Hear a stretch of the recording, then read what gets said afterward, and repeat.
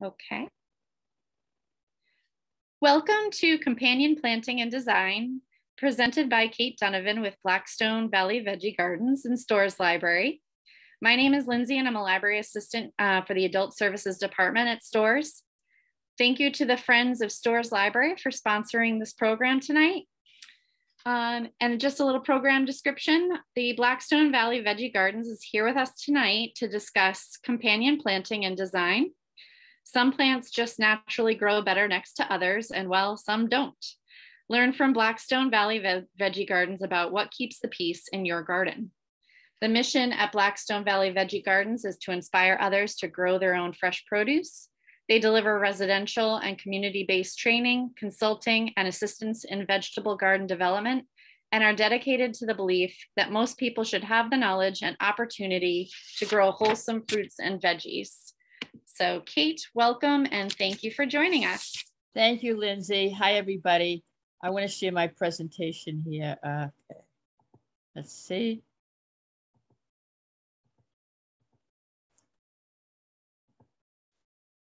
I do want you to know you picked a good one, especially, you know, with what's all the stuff that's going on, you know, certainly prices of everything going up and up and up. And it's really good to be able to get some good sustainable skills and start growing your own food. I do want you to know that, you know, as I say, before COVID, we used to actually be in a room together. So I would hand around a sign-up sheet. And if you wanted the presentation, we would have hard copies there. Or if you wanted me to email it, you would sign a list. We don't have a list here, so please contact me if you want the PowerPoint presentation. And obviously you're going to get the recording from Lindsay. However, the recording, I always do very how-to.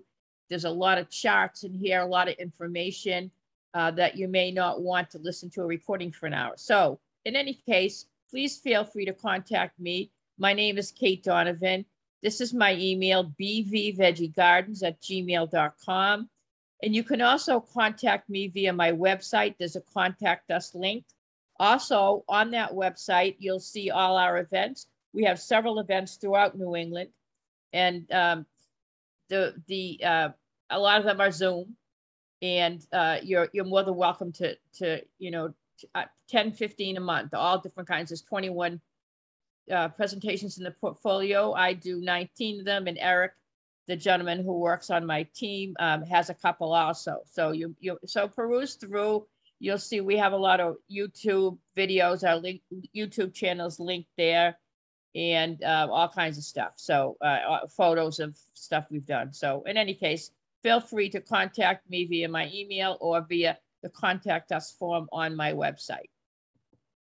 Companion planting and design. Okay, in this presentation, we're going to review how to incorporate your perennials and reseeders. We're going to look at the Zone 6A growing schedule. You folks in Longmeadow might be Zone 5B, which is almost exactly the same. So you could use this schedule or you could just do a Google search for 5B. But in any case, it's the same. It's fine.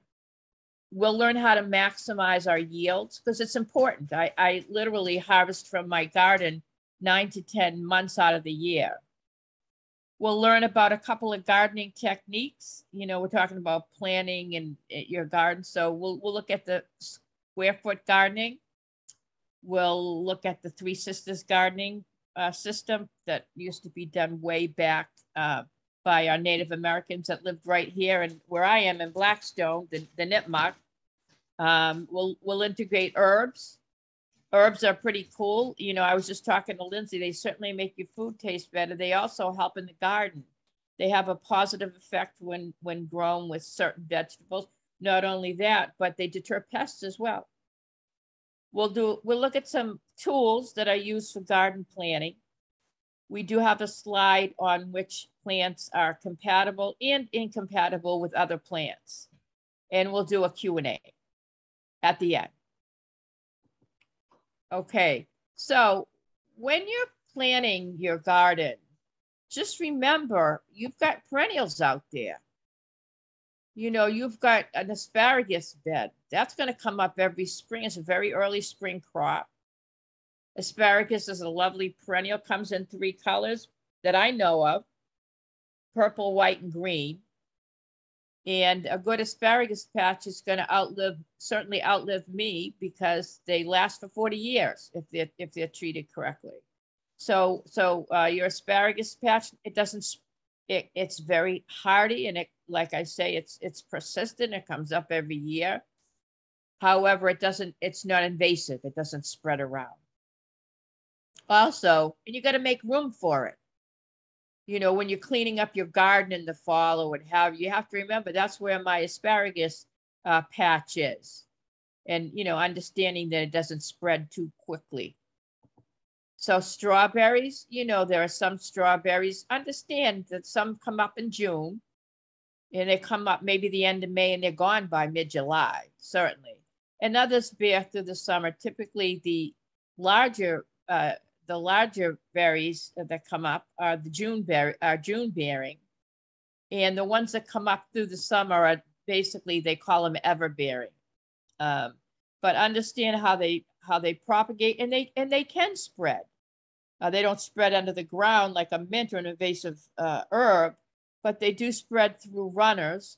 You know, the runners shoot out of the middle of the plant, and wherever the runner lies, a new strawberry plant will develop. So be aware that your strawberry plant could grow, and allocate enough space for it. And if it starts getting piggish and taking over too much space, understand you can dig them up and plant them somewhere else. So you're in charge of your garden space. And these perennials can really throw a monkey in the wrench, or whatever the expression is. So you have to get on top of them before they literally take over. Jerusalem artichokes, I actually talked about this in the last class I was doing. Jerusalem artichokes, AKA sunchokes, are the most reliable food source that's a Native American plant. They grow 10 to 12 feet tall, and they grow a pretty little sunflower, not huge considering the height, but they produce an edible tuber that looks just like ginger, tastes nothing like ginger. It tastes like a cross between a potato and a water chestnut, nice and crunchy.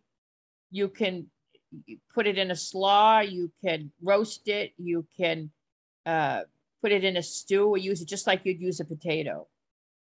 Nutty flavor, but and they're very reliable. But there's a very fine line between a reliable crop and an invasive crop.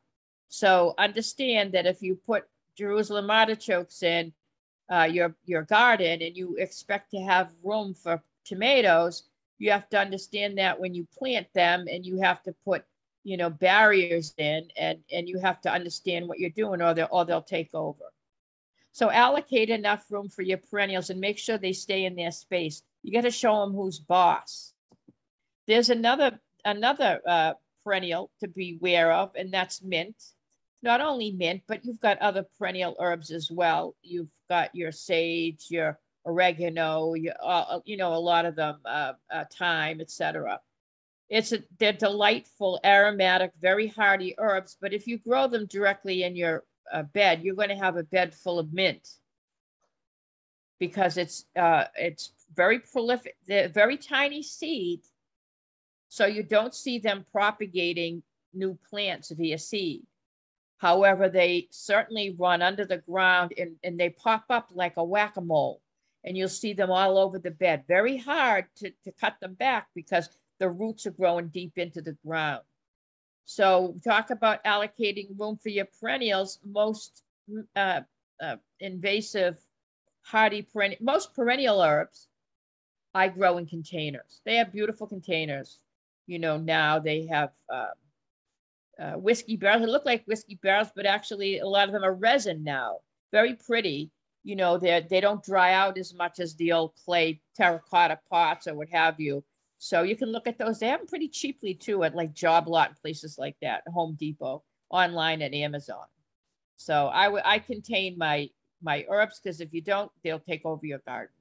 So make sure you have enough room for your perennials, but keep them in line. How about reseeders? Okay, onions, once an onion goes to seed, if you leave it out there long enough, sometimes it takes a second year, you see a beautiful round flower on top. They actually have flowering alliums that don't produce an onion, but they're in the allium family. They're beautiful, and they don't propagate heavily under the ground. It's just that all those seeds, they're good sized seeds, they'll blow all over the place. So you'll see onions growing where you didn't plant them. Say, what the heck is this onion doing? These are reseeders. They're volunteers. They gladly come up. So you dig them up and put them in a pot, give them away, or plant them where you want them, or they'll really make a mess out of things. At least when you grow a Jerusalem artichoke, you know it's going to grow in the same patch, or a strawberry. But onions, the wind will take the seed and they'll grow. Probably 30 feet away. So also tomato plants. You'll see tomato plants. Some people see squash plants too, but you do see tomato plants that grow from seed. No matter how hard you try, one would fall on the ground. You don't notice it, and it goes into the earth. But typically what happens to those tomato plants is they come up late. By the time the soil here in Massachusetts warms up enough for the tomato seed to germinate, it doesn't usually have enough time to go to fruit. So if you do have a lot of reseeders, they're probably not good unless you have a warm spot or can keep them in a greenhouse or pot them or take extra special care. But sometimes they are a nuisance. You'll get quite a few. Also, I want to tell you about my favorite reseeder.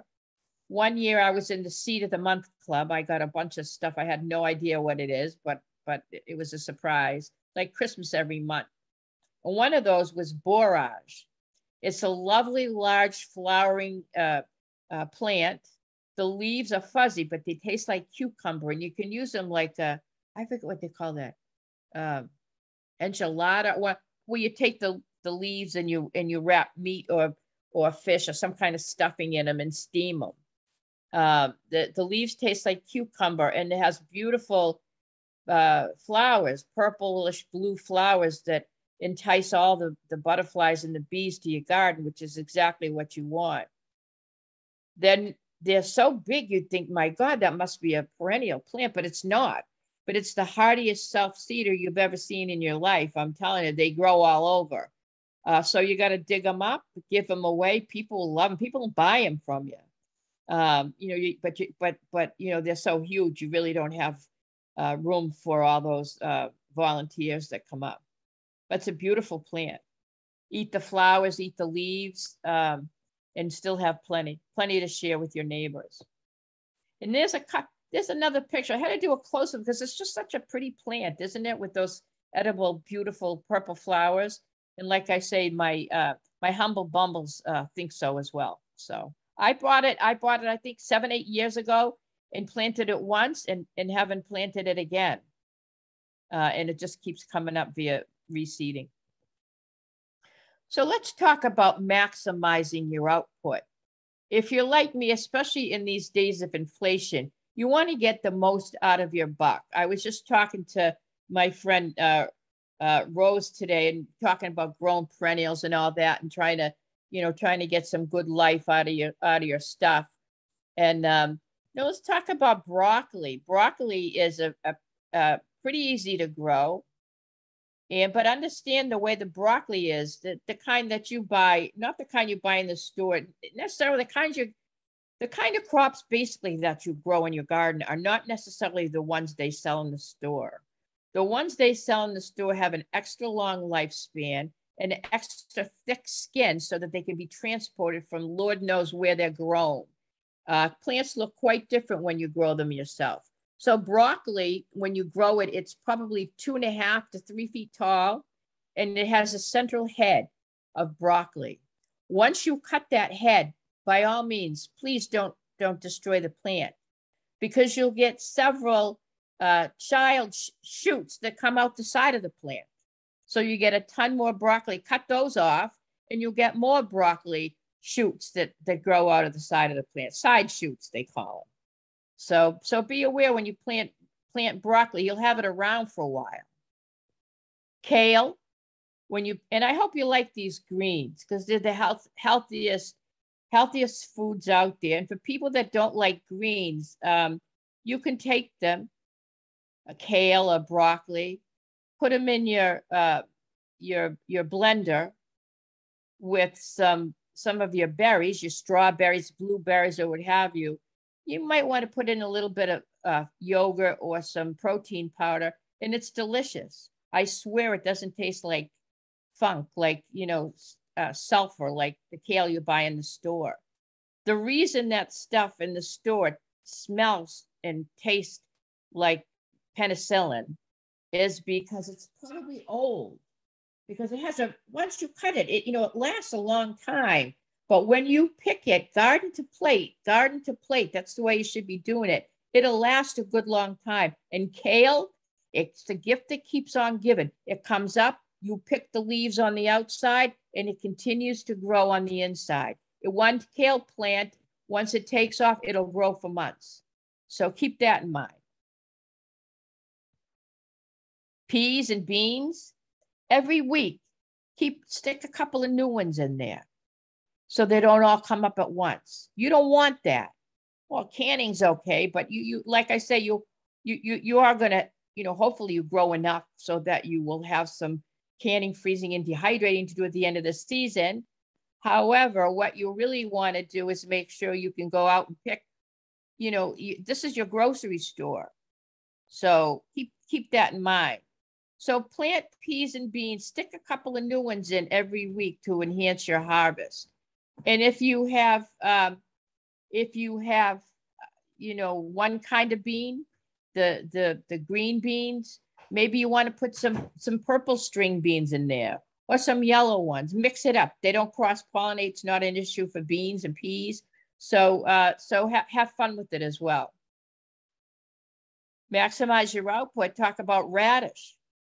I don't particularly like radish, but boy, if I was in the business of selling vegetables here at the farmers market, I would get radish because radish can go from seed to harvest in 3 weeks. So plant it off and plant different kinds. They have red globes, white globes. They have long cylindrical French radish.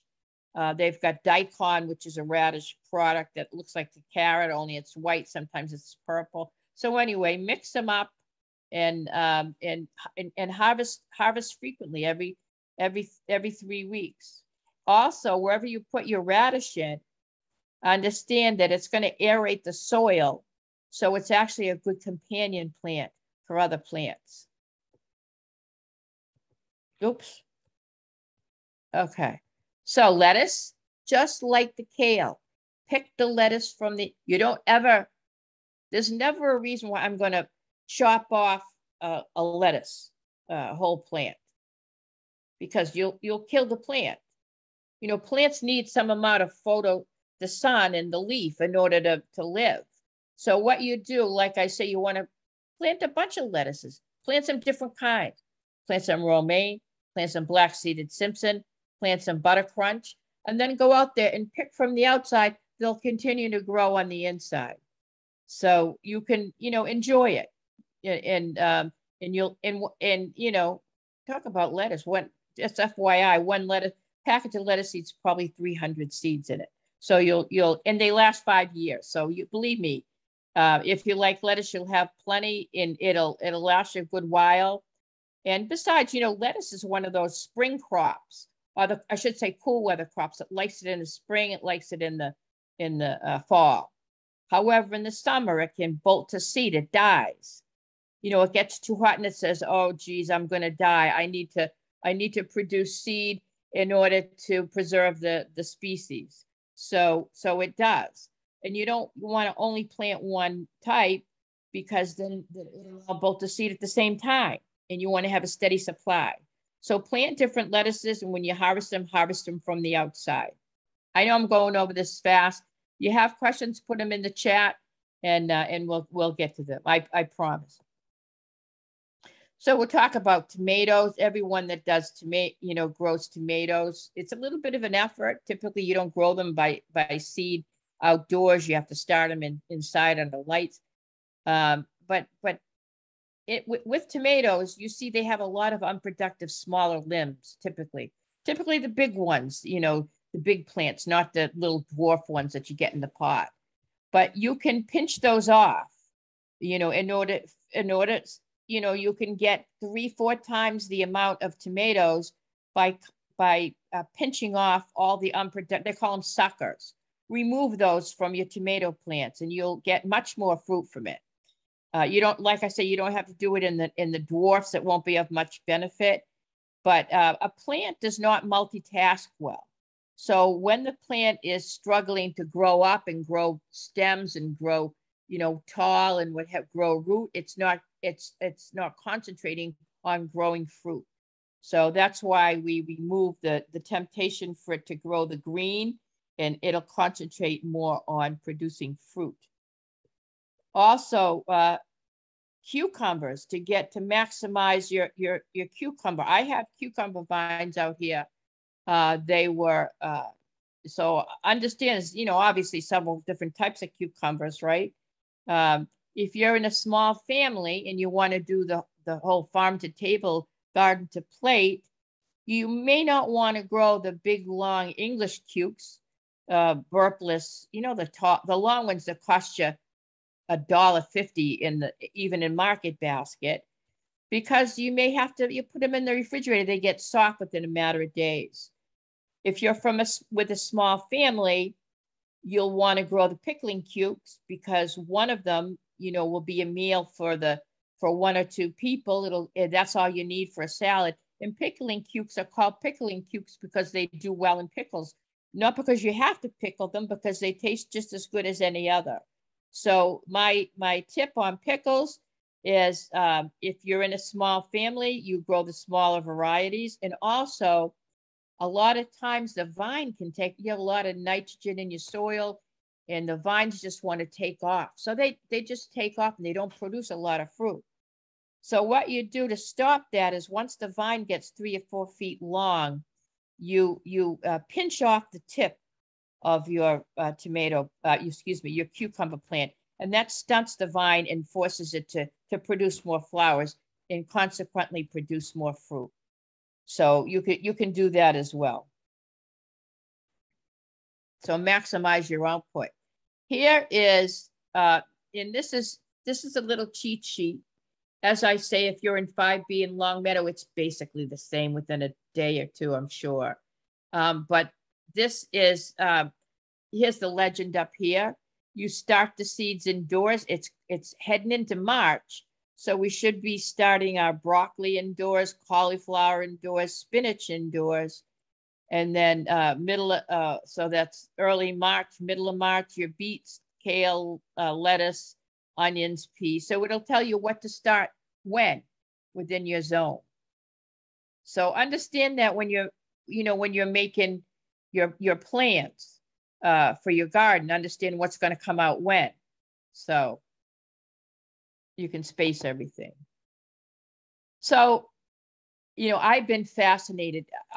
In my town, they did the historical society, I think they call it. They did a presentation where an American Indian from the Nipmuc Nation, which actually is still in existence, although in the history books they were written off. They did one of them actually came and talked a little bit about the way they lived, but not enough to satisfy my curiosity. So, but in any case, one of the techniques that our Native Americans used in gardening is the 3 Sisters method. They have fables about it and all that. You can do some Google search on it. But the 3 Sisters gardening method includes growing corn, beans, and squash. When I say squash, I'm talking about viney squash, not the bush varieties like the zucchini and summer squash and all that. So let me tell you how they did it. Basically, they grew corn. Corn, whether you know it or not, is a North American cultivar. Like I say, there are very few of them. It's a North American cultivar, and it started as a grass, and it was hybridized by our Native Americans, and finally came to corn, which is used throughout the world. They say 70% of the crops out there actually originated and were hybridized by the Native Americans. I don't mean just in the US, I mean throughout the Americas, interestingly enough. So anyway, the corn grows, okay? And it's nice and sturdy. And then the beans grow because corn needs a lot of nitrogen because it produces these big ears. It needs a lot of that specific macronutrient nitrogen in order to grow. Well, beans also have some requirements for life, right? They're kind of floppy and viney, and they need to wrap around something in order to grow. So the corn helps them out and lets them wrap around the corn in order to grow. But the beans also deposit nitrogen in the soil. So it's a match made in heaven, right? The beans feed the corn nitrogen, which they need, and the corn allows the bean stalks to wrap around the corn stalks in order to live.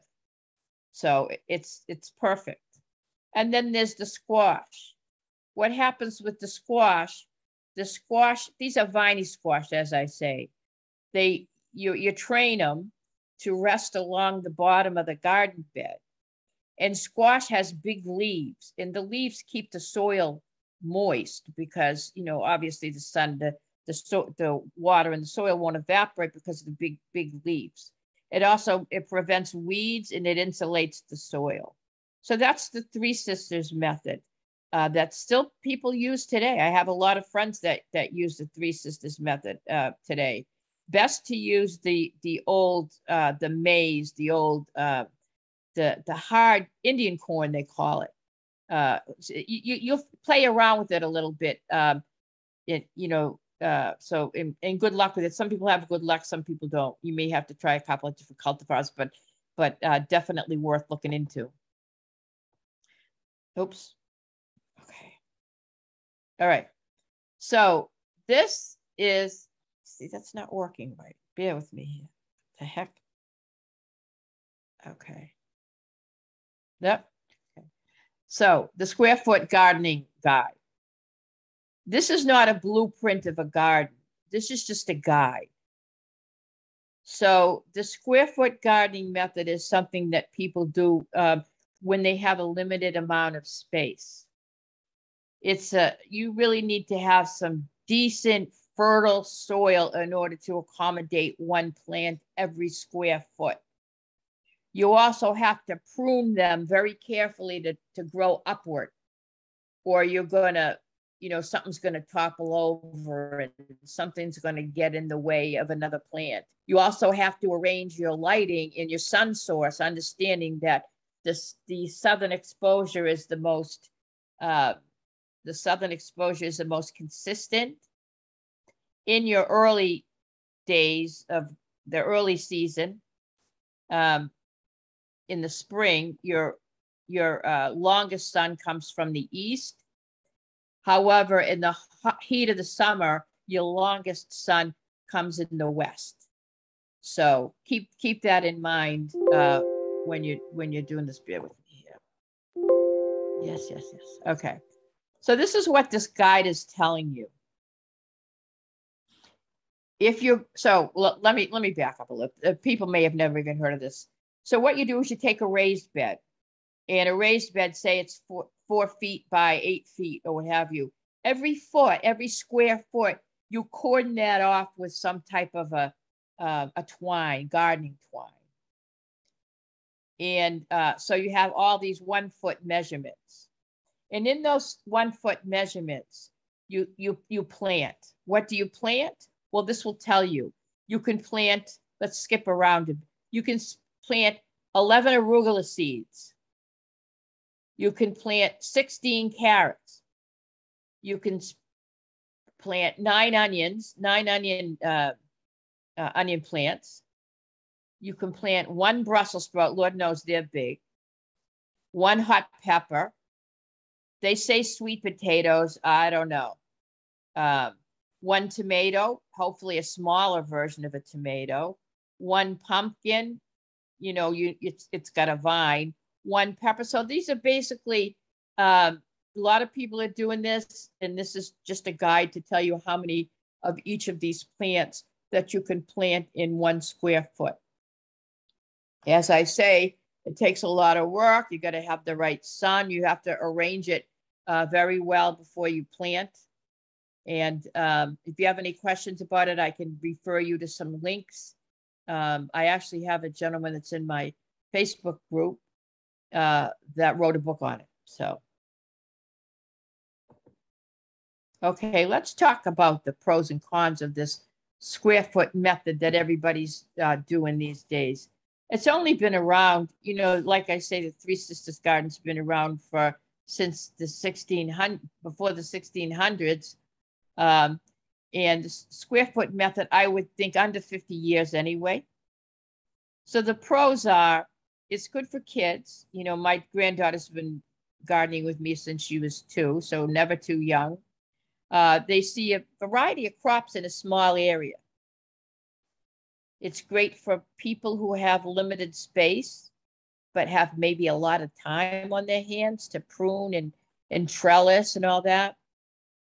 It's a great way to produce a lot of plants, a wide variety of different plants. It's easy. It's pretty easy to create. And it's a small area that you can actually fence around to keep out pests. That says tests, but I mean, it means pests. Sorry, but I got to fix that typo. But it's not much to fence around. Fences are expensive. The cons are, once you get some weeds in there, difficult to manage. I would make sure that I put some decent mulch on top of it. Insects, once you get an insect, if you're not on top of it, you can get a pretty bad insect infestation, which is going to be pretty difficult to treat in a garden that's that dense. And if left without pruning, you're going to have an issue with your tomatoes and other viney crops taking over. You need to take more careful planning of the sun and the rain. You know, you need some amount of space in there, or you may have a mold problem. Also, your soil will need to be very rich to accommodate such volume. You know, I'm an organic gardener, and I don't use a lot of, well, I use mild fertilizers, organic fertilizers. You may not have an organic, you may not even need fertilizers if your soil's good enough. And that's why in order to manage my soil, what organic gardens is they use compost, and they add good compost to their soil on a yearly basis. So you need some good soil. So I would assume if you did the square foot method, you would want a fairly high bed to accommodate quite a bit of compost material. So let's talk about herbs. I'm a big proponent of herbs. I have, you know, last year I grew quite a few for clients, gave quite a few away at the end of the season. And I dehydrated a whole bunch to give to friends and family. Plus, I still have some to actually use for myself. I'm talking about sage, thyme, lemon balm, mint, spearmint, chives. There's 2 kinds of chives, regular chives and garlic chives. I have them all. Celery. Celery actually grows as an herb, by the way. It's a cousin to parsley. In parsley, many different kinds of basil, etc. So herbs make your food taste awesome. And when grown around the perimeter of your garden, they can actually deter your pests, believe it or not. And your critters. So what happens is they're so smelly, you know, that they say the groundhogs, I don't know, I think they're pretty smart, but some of the critters and some of the pests, they have such a strong scent that they won't even, around the herbs. So definitely grow them around the perimeter of your garden to deter your pests or your critters. So like anything else, these are different life, each plant has a different life cycle. Each plant has different properties. And as talking about herbs, I do a class in herbs, growing herbs and harvesting herbs. I don't do one in the medicinal because I'm not an herbalist, and I would just hate to give somebody bad information about their health. So I don't. But there are certainly this was nature's pharmacy long before Big Pharma came in and stopped that. But herbs also deter pests, and this is a chart we'll go over some. Basil it might be a good idea to grow it next to your carrots, because you can see that basil deters the carrot fly, which is a pest that the carrots are prone to. It also deters asparagus beetle, so grow it near your asparagus. Borage, that beautiful plant I showed you, and I made a special point to have a special slide that showed it close up. That repels the notorious tomato hornworm. I don't know if you've ever seen them, but they grow 4 inches long, and they're probably as thick around as a nickel. In their bright green, and they will decimate your crops. They'll eat the leaf and the stem and everything. They will do a number on your tomatoes, on your peppers, on your tomatillos, on your ground cherries, basically on your nightshade family. So borage, and then you gotta take them and remove them. And I hate to kill them, but they say it's more humane to kill them, because if you move them far away from any nightshades, they're going to die anyway. And also borage is a good pest that deters cabbage worm. Cabbage worm is notorious. What the mother does is she flies over all your brassica plants. I'm talking about, let me tell you what I'm talking about. And I was talking to Rose today. Kohlrabi, rutabaga, turnip, cabbage, cauliflower, Brussels sprouts, kale, broccoli, cabbage. So all of that's all in the family. And what she does is she flies over it, drops her eggs, and then the cabbage the leaves will keep developing, and they'll keep growing over the eggs. The eggs will hatch, and they'll be having a field day munching on the inside of your cabbage. And then when you go to harvest your cabbage, you'll see it's pretty much rotted and hollow on the inside. So you need all the help you can get. So definitely grow borage around your brassica plants. And if you have any other problems with cabbage worms, let me know. I have a few tricks in my arsenal because of personal experience, believe me. Catnip, cats love it. Repels ants, flea beetle, aphids, Japanese beetle, squash bugs, weevils, nasty Colorado potato beetle, cabbage lopper, cockroach. And obviously it may attract cats, something you really don't want in your garden. You don't want cats to do their business in the garden. They don't eat the crops, but if the cat feces has a bacteria in it that's not good for your plants. Chamomile, lovely tea out of chamomile. It also repels a plethora of flying insects. So definitely grow chamomile.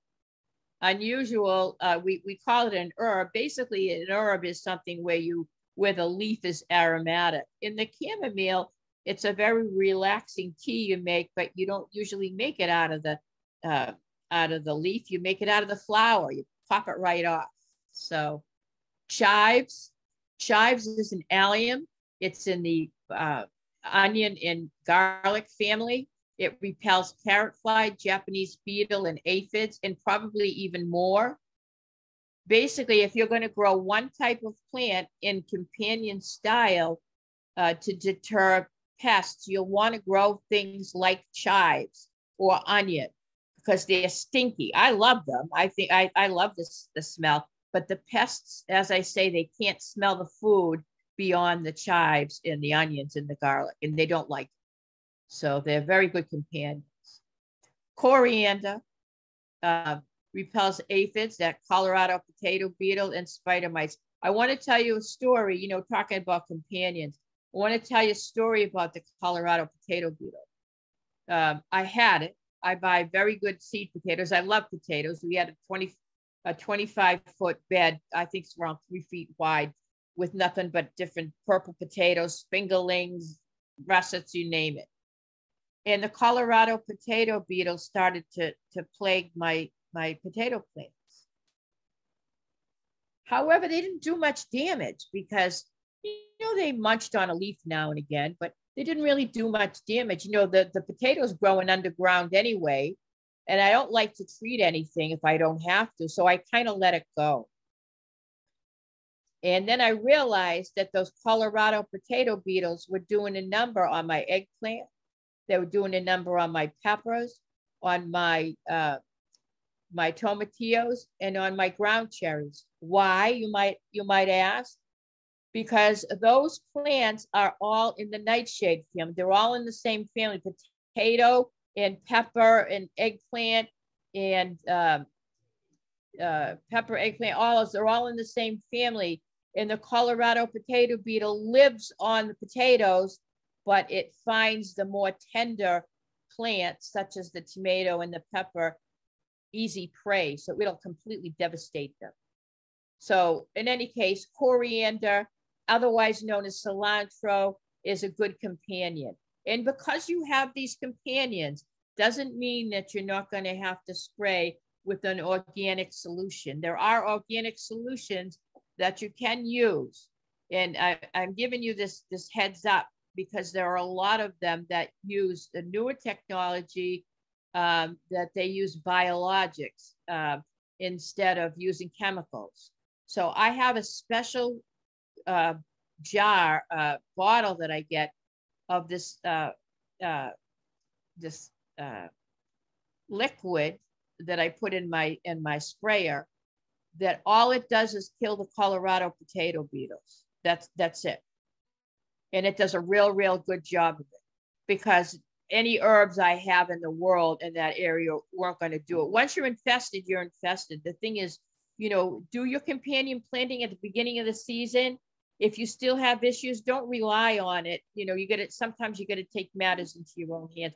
I have another presentation called The Organic Approach, which gives you a lot of different remedies, you know, different insecticidal soaps and all that kind of stuff that you can use when you have to. That's a tool in your tool belt, you know, in your arsenal, and you use them when you have to. So it's important, you know. You see a lot of green people in you know, I'm one of them as well. I don't like to use any chemicals or anything, but you know, sometimes if you let nature do her thing, she's going to give more power to the insects than to us. So you have to be mindful. Dill repels aphids, squash bugs, spider mites. Again, the nasty cabbage loafer and the small white. Fennel, aphids, lavender repels moths, scorpions. We have to worry about that. Mosquitoes. And the leek repels carrot fly. So that's just a few. We have more here. Just to give you a heads up, I love growing different I like growing funky things in my garden. You know, I like to get wild with my herbs. And one really good way you can do it is by growing, like I have sage is a very savory plant. You know, sage is what you put in stuffing to give it that flavor. However, I grow pineapple sage, tastes nothing like it, nice and sweet. And also you see a lot of plants around that have lemon or lime in the name. So you have lemon balm, lemon thyme, lime, basil, anything you have with the citrus in it. It actually contains the chemical citronella, which, as you know, they put in candles to deter the pests, the mosquitoes. You know, those candles you buy them in the 3-pack and put them out on your deck, or you take them camping or whatever. So definitely grow the plants that have a citrus scent to them. Oregano is great. It repels too many pests to mention. Parsley, asparagus beetles, peppermint, you'll see the cabbage loafer, aphids, et cetera, et cetera. Thyme, you'll see there's just so many to mention. So definitely do that. Now we'll talk about planting your garden. Now, before we do that, I just want to give you a tip. And you don't usually, I did this in order to arrange a planting. I believe all of these, the vast majority of these are probably summer plants that I plant in the second week of May. However, just to give you a heads up, you can multi-purpose your beds. What am I trying to say? So garlic you plant in October and you harvest it in July. In July, you know, we already went over, you can still plant stuff in July. You can plant more peas, more beans. You can plant lettuce. All those radish has a 3-week, you know, growing cycle. So just make sure you use up all your space and have the timing down. So this is when I had 1, 2, 3, 4, 5, 6, 7 beds. I now have 10, just got my 10th bed.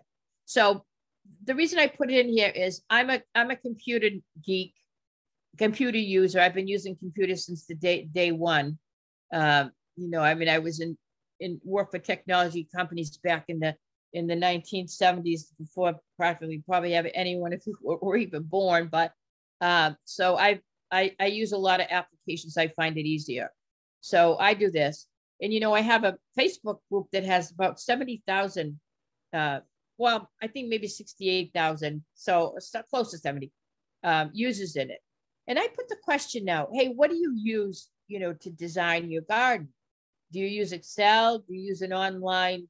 You know, there's a lot of tools you can get. And a lot of people, believe it or not just the oldies like myself, a lot of people use pencil and paper in the old graph paper that you get. I don't even know where you can buy it. They don't even, probably in Staples or something, but regular graph, you know, graph paper, you can chart out your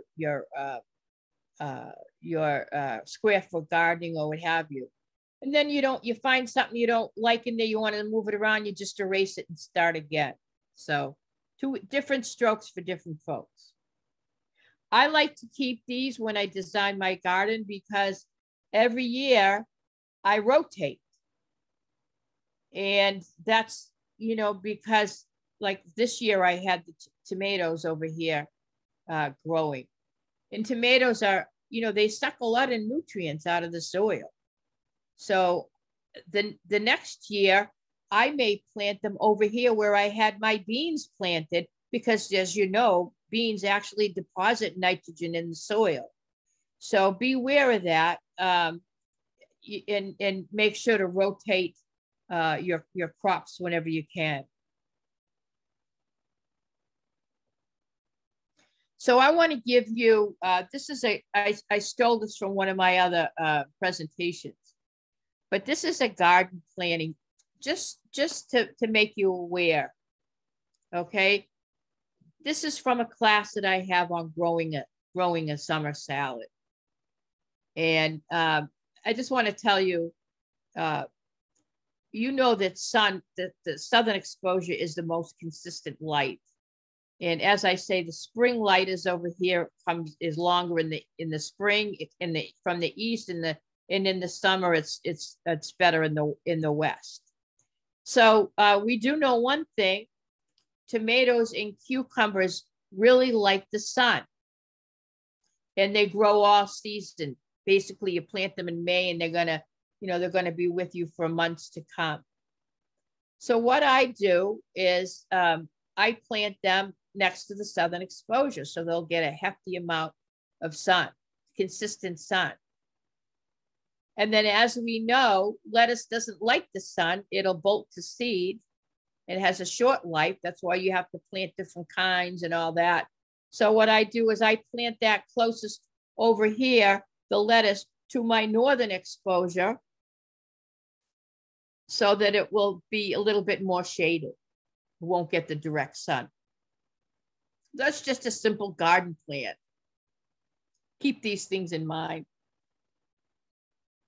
I know you might have been expecting to come to this presentation and get a real clear indication on how to build your garden. And what I do basically in my classes, we're all smart people, and people have been gardening since they stopped foraging thousands of years ago. So I don't tell you how to garden. I just give people a lot of tips and a lot of ideas and a lot of tools. And then if you have any questions, I am always open to questions.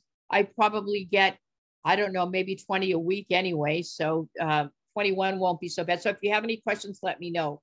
And how do I learn them? I learned them from copious amounts of reading, studying, books, social media, and from you, from users in these presentations that want to share. So just to let you also know that there's some commercially available garden planners that you can download or use on your laptop or on your phone. And they're kind of cool if you can see it. Like for this one example, you'll see some lettuce, and you can drag and drop it right onto your garden wherever you want it. So there are a number of different commercially available garden planners. As I say, some of them, basically the ones you download, you may have to pay for, but there are several of them you pay a subscription and you can get them available on the web. Sometimes you'll get them for free, but perhaps the tool isn't quite as robust as the paid version. But you definitely may want to check something like that out if it's more your speed.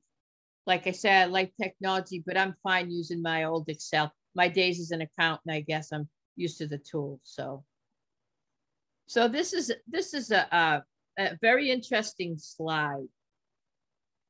And this tells you, as you can see up here, it tells you the plants. The legend will tell you those in the dark bluish green, the plants that grow well together.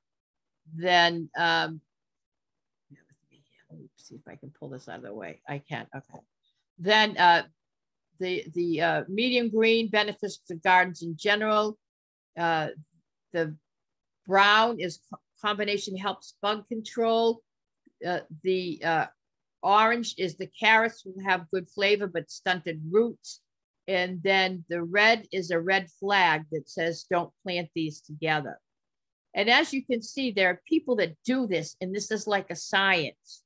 Do I know every reason these are out here? I do know this. I do know a lot of them, and I'll tell you about a couple of them.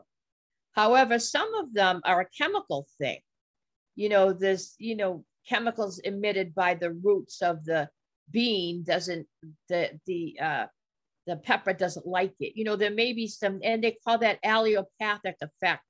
And that's prevalent in some of these. And I don't know all the reasons, but good rule of thumb is keep them as far as apart as you can if you see the red flags. So let's just talk about a couple of them here. Let's pick a couple that I might know of. Here's a good one down here, sunflowers. Sunflowers grow well with corn. They grow well with melon. So actually they could grow in the Three Sisters garden, right? Nothing about the beans, but that's okay. And then sage and thyme are beneficial to your garden in general. So let's look at peppers. Peppers grow well with basil, carrots, cucumber. They really grow well. Oregano, parsley, peas, rosemary, squash, Swiss chard tomatoes. Sage and thyme are good for the garden in general. And then you don't grow them with beans, broccoli, or cauliflower.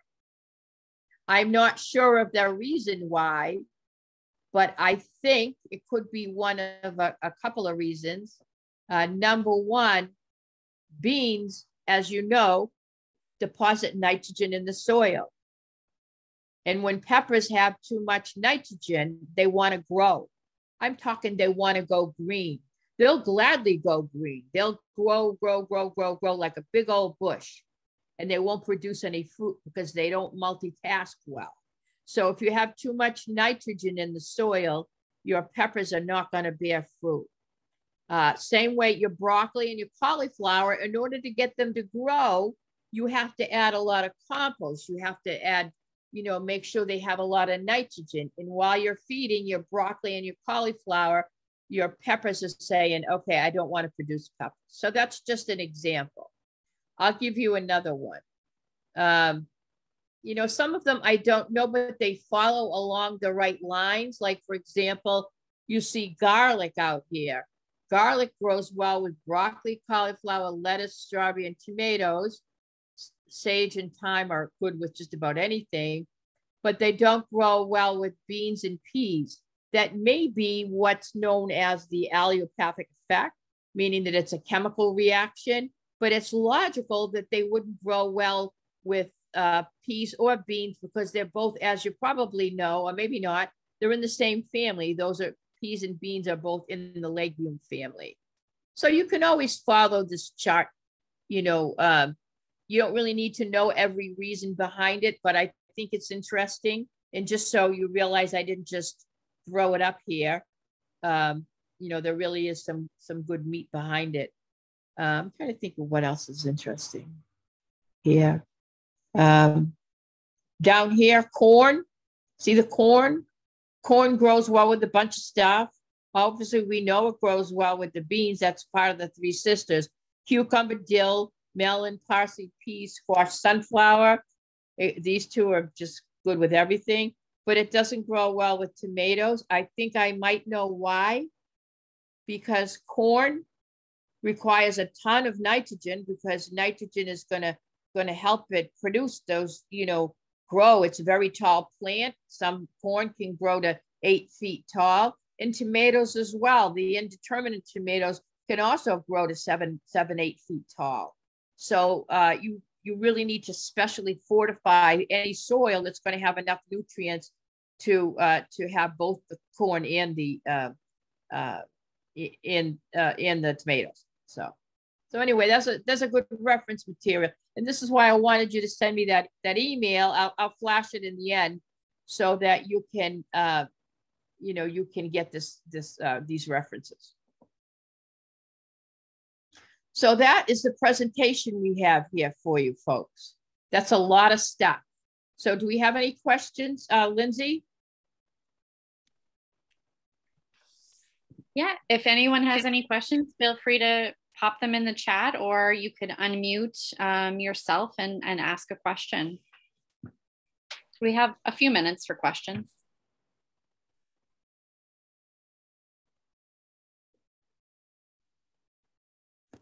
I am going to, since I'm here, I may as well see here. Oh, yeah. I'm going to put my email back again in the chat. So, okay, I'll take that email. Okay, we get some questions in there. BV Veggie Gardens at gmail.com. BV Veggie Gardens, that's my email. Lindsay, I can read these, okay? Okay. Any herbs you recommend for deterring rabbits? There are some marigolds in theory deter rabbits. So you might, and that's a flower, you might want to do that. You may want to try your mints, and you may want to try some chives. And good luck. Sometimes they just trudge on, even though you plant the appropriate deterrent, So what you may have to do with rabbits is you may have to put a fence in, which isn't too daunting for rabbits. You put a 2.5-foot fence in. They're little hoppers, but they can't hop over 2.5 feet.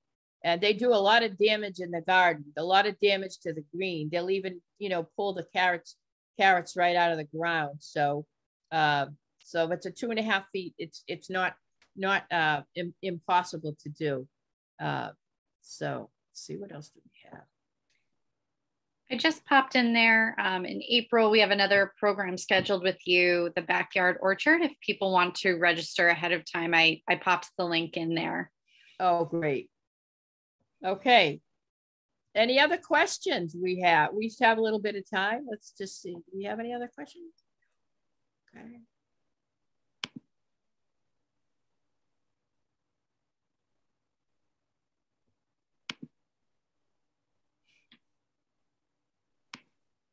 I guess not. Okay. So just to tell you a little bit about what's coming up here at the Stores Library, we're going to do the backyard orchard. So don't get intimidated by that. You don't have to have fruit trees. You can, it's all about fruit trees, but also bushes, raspberry bushes, blueberries, blackberries. And so, yeah, and how to take care of them so they'll, continue how to deter the pests, how to plant them, how to harvest them. Also, it's also trees as well, apple trees, peach trees, cherry trees, all that. So, those are great sources of perennial food. They'll outlive you probably, if you treat them well. So, are there any other questions, Lindsay? Yeah, we had a couple pop in the chat just now. Somebody wanted to know where to get the recording and the slides. Kate shared her email address. You can email her for the slides. The recording will be on the Stores Library YouTube page, and I will email that out to all the people who registered to the program tonight. Yeah, please send me an email. I'll definitely get you the slides. And Lindsay, I'll send you a copy. I'll send you a copy as well if you want to. And I can email that out to all the registrants that way. That would be great. Yeah, you can do that. Yeah, that'd be great. Any other questions? There is one more. Do you think it's helpful to plant flowers around a raised bed garden of veggies? I do. There are certain veggies that certain flowers that are known to have wonderful effects as pest and critter deterrents. And those are nasturtium and marigold. Both of them, if you're going to start them, you can buy them. But if you're going to start them from seed, you should start them now. There's some special things you have to do. The seeds need to be kept in a cold place. So you got to keep them in the fridge for a while. And, you can start both of those indoors. I believe the nasturtiums are supposed to be scarified. But anyway, read up on those or you can buy them, but definitely marigolds and nasturtiums are two of them. They're very attractive flowers as well. Not only will they deter, critters and pests, but they'll also bring in the pollinators, which is good. So. All right. Well, Kate, thank you so much. This has been really informative, and we have a lot of people saying thank you in the chat. So I think it's been really useful and great information for everyone. Thank you. Great. And I hope to see you all soon. Thank you very much for coming. Happy gardening. Bye-bye. Thank you.